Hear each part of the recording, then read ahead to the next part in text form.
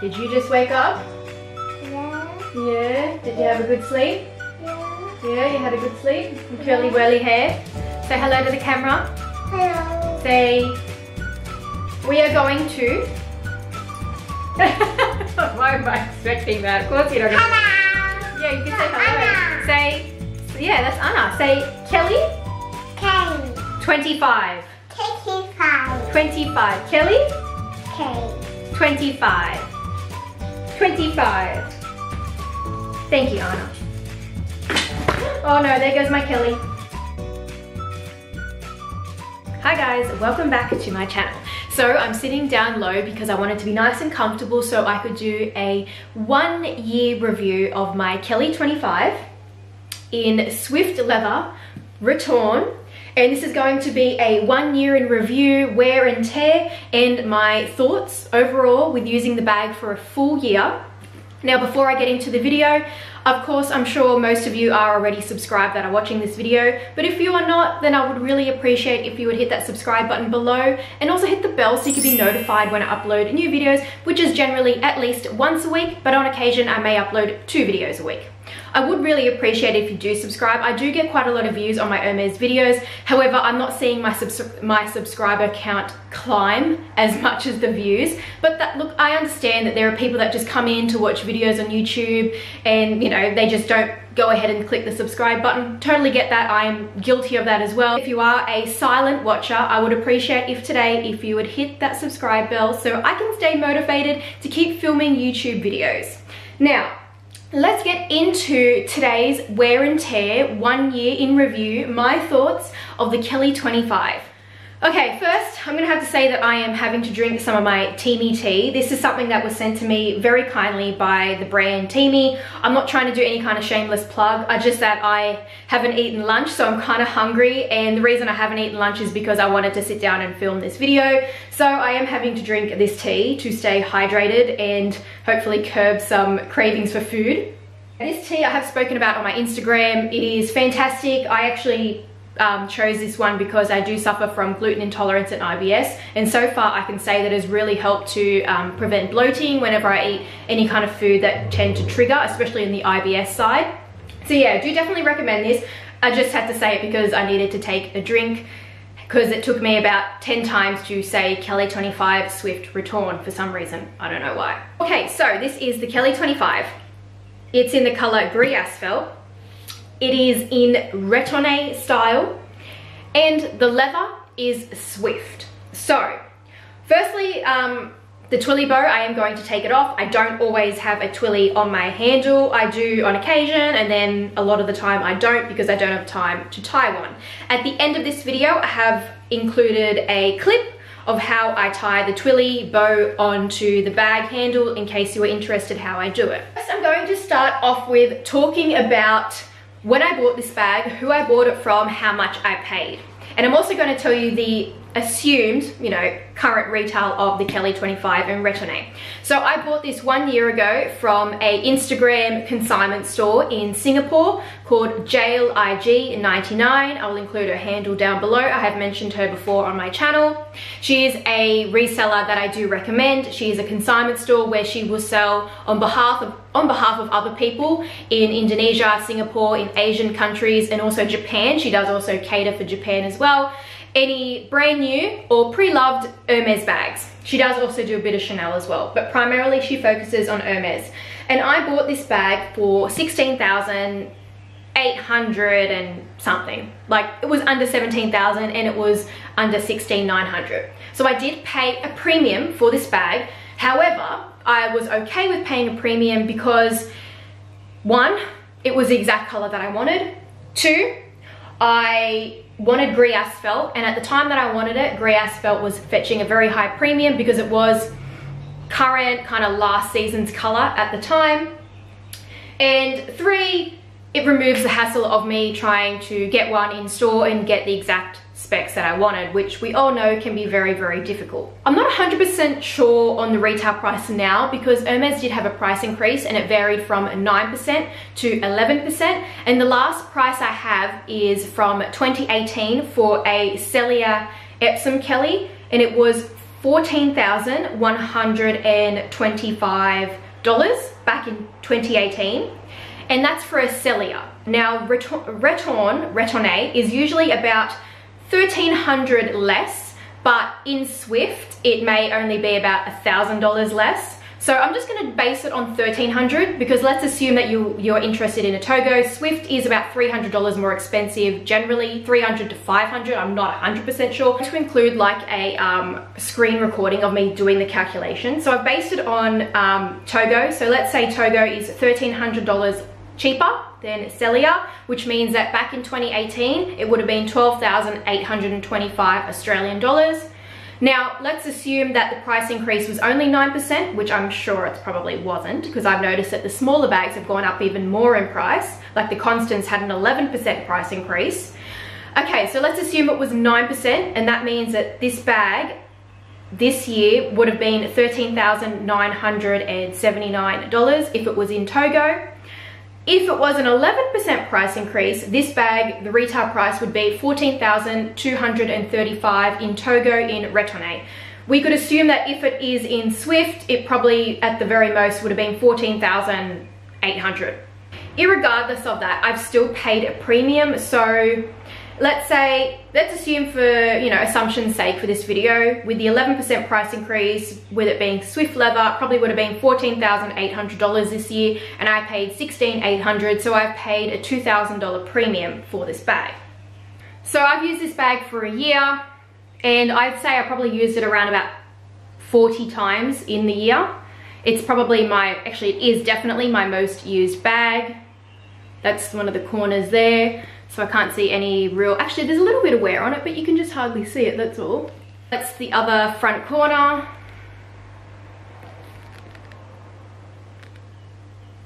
It's hard to get the camera to not focus on me. And there's no wear on that one. Now the back corners.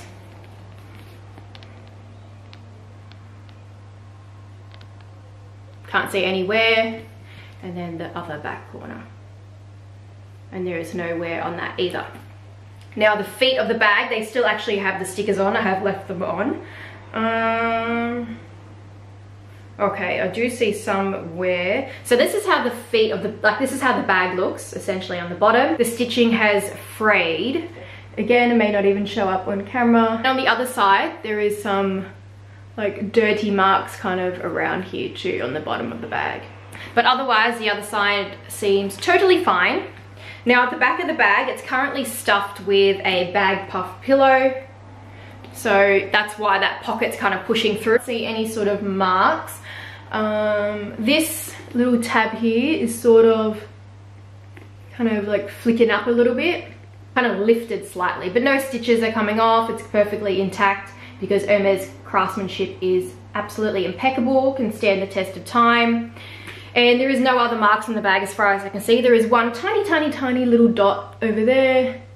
Again, may not show up on camera, but I could see it in person. It's so tiny, and it may clean off if I bothered to clean the bag. I actually haven't cleaned this bag in a good, I think maybe 7 months. So yeah, this is my most used bag, and it's also the bag that I kind of beat up a little bit. Like I'm a bit slack with upkeeping.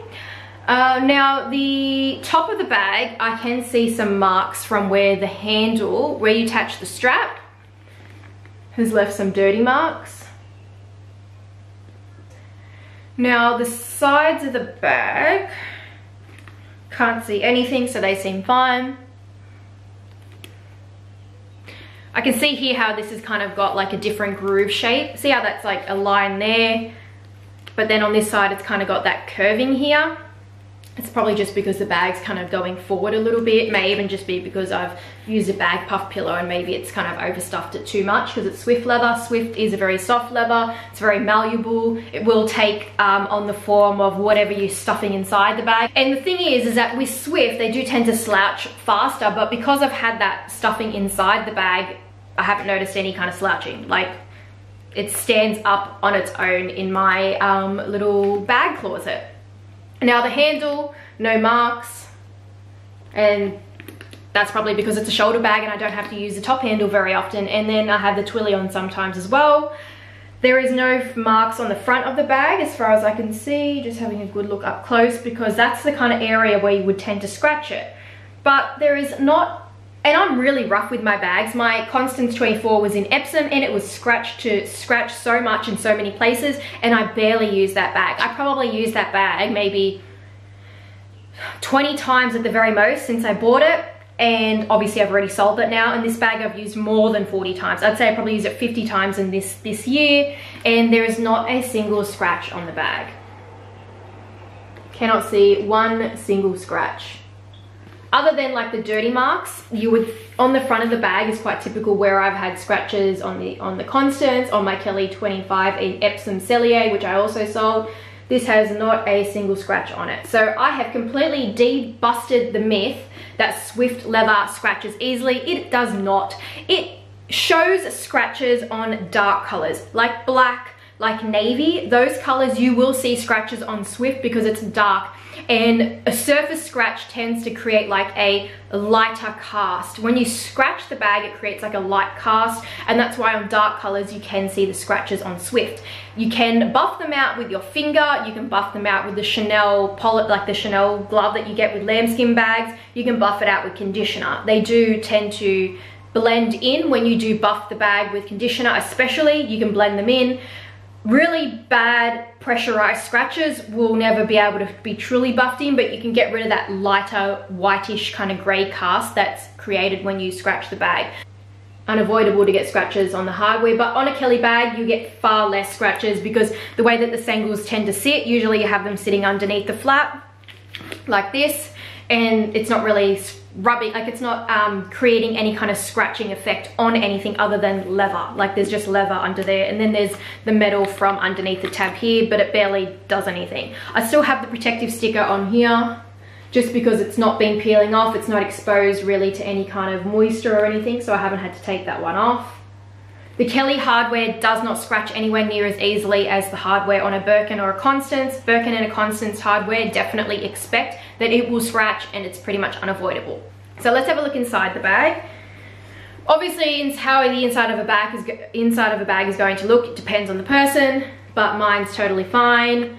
I use like pouches and stuff like that for my bag. There is a bit of like, I think there's like a bit of a, yeah, orangey kind of mark on the inside of the flap just here. I've just noticed it. Must have been maybe like lipstick or something, or lip gloss. It's just up around here. The zip still works really good as well, but I actually never use this zip. I never use this pocket. Oh, there's a raincoat in there. That might be why I've got an indentation showing.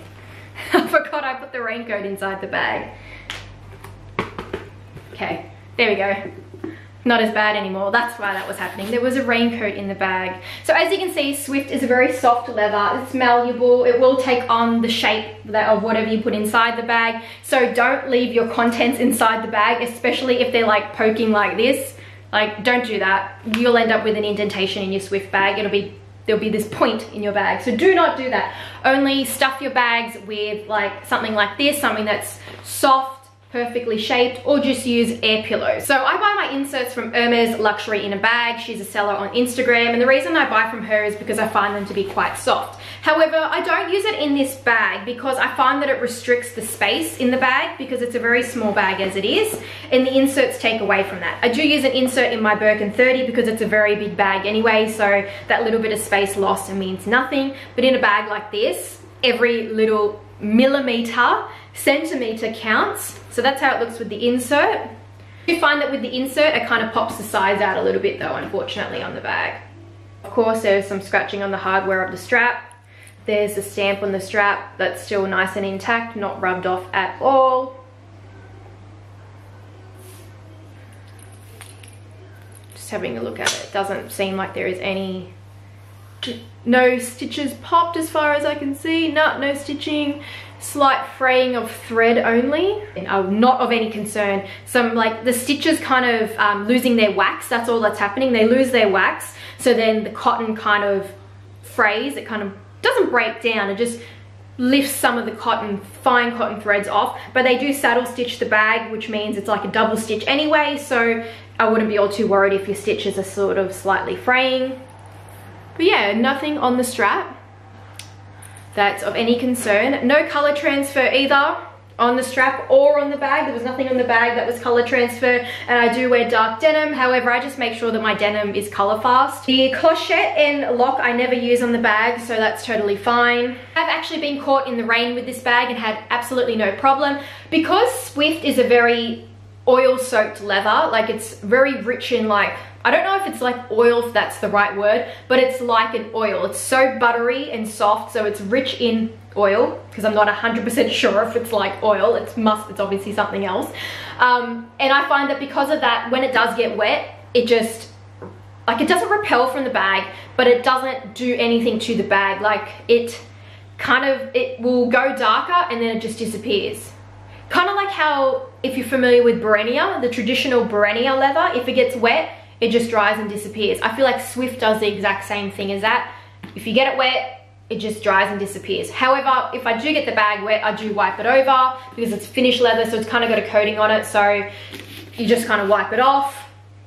But I have found that when it does leave these darkened spots, it just dries and disappears.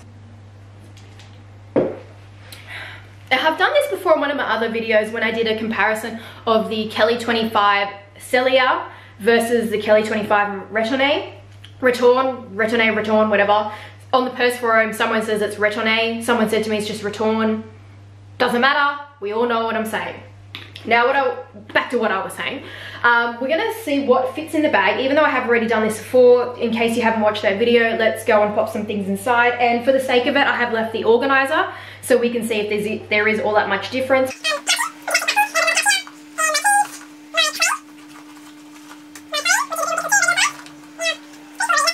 So that's with all the contents inside. Let's close it up.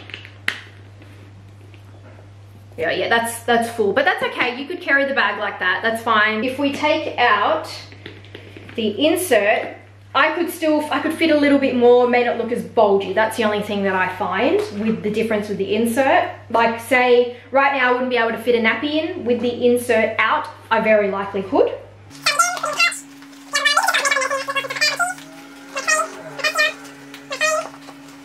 See how already there is this big space just right there where I could fit more in. I could now fit a packet of tissues inside the bag. I could easily fit a nappy inside the bag, and I can put in the raincoat. So let's show you what's in. So as you can see, I've now put tissues in there, the raincoat. Sides are okay. So yeah, it looks about the same, like full capacity as what it did with the insert, except I could just fit that little bit more. The packet of tissues and the raincoat fit in. The raincoat may have fit in with the organizer, but it would have started to really bulge at the back, whereas like this, it's not bulging at all. The thing I want to touch on before I just talk about how you can actually carry the bag and how I use the bag. Now, typically this is how people carry their Kellys. Obviously they'll put the strap on, I haven't done that yet. But they'll just close the bag like this, and then they have the sangles kind of hanging around like this.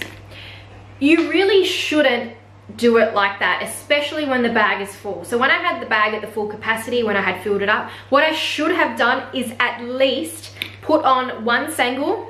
So twist the lock, attach the sangle, twist again, at least put one sangle on. So it helps, the sangle actually helps to carry the weight of the bag.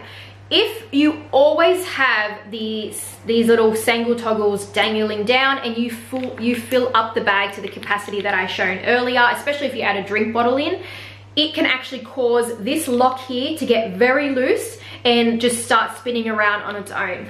As you can see with this, I have absolutely no problem. It's not loose. If I twist the lock, it's nice and tight, like it's giving me some resistance. I'm gonna go ahead, before we wrap up this video, attach the strap. So this bag can be worn, as we all know, can be worn on the crook of the arm,